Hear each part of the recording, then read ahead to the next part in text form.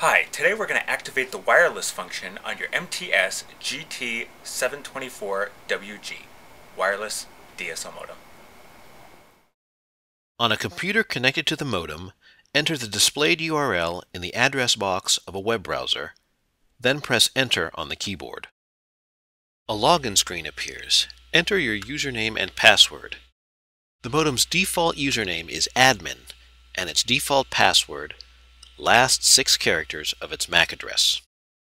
When finished, click OK. You can find the modem's MAC address on a sticker on the back of the unit. The modem's main screen appears. Select Wireless Setup from the row of icons at the top of the screen.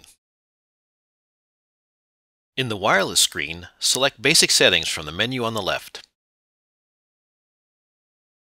Next, turn the wireless function on by clicking the On Radio button under Step 1, Turn Wireless On.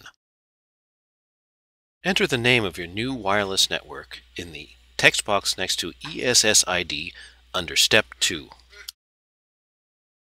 To add security to your wireless network, under Step 4, click the radio button next to WPA-PSK.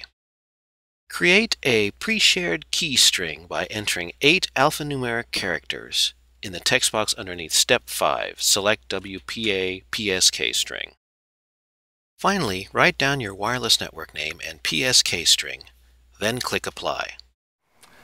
And that is how you activate the wireless function on your MTS GT724WG Wireless DSL Modem. For more helpful hints, go to www.actiontec.com/howto.